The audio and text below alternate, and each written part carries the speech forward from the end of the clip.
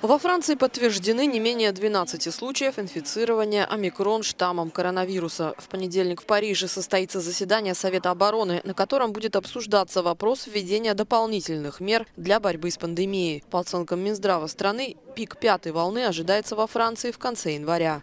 Местных жителей призывают сделать бустерную прививку.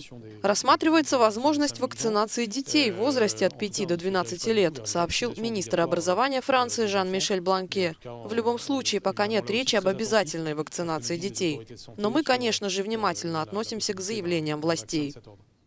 В Хорватии отмечено снижение заболеваемости, но нагрузка на систему здравоохранения страны остается высокой. Вместе с тем, власти Хорватии уверены, что научных доводов для обязательной вакцинации нет. В Великобритании бустерную прививку от коронавируса сделал премьер-министр Борис Джонсон.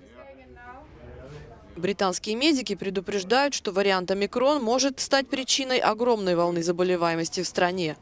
На данный момент более половины случаев заражения новым штаммом выявлено среди лиц, прошедших полный курс вакцинации. Я думаю, что все должны принять участие в борьбе с коронавирусом и делать прививку каждые полгода. Я абсолютно не поддерживаю антипрививочников. Из-за них вводят ограничения. Всего в Великобритании обнаружено уже свыше 50 случаев инфицирования омикрон-штаммом. Вместе с тем, премьер рекомендовал британцам готовиться к Рождеству в обычной манере.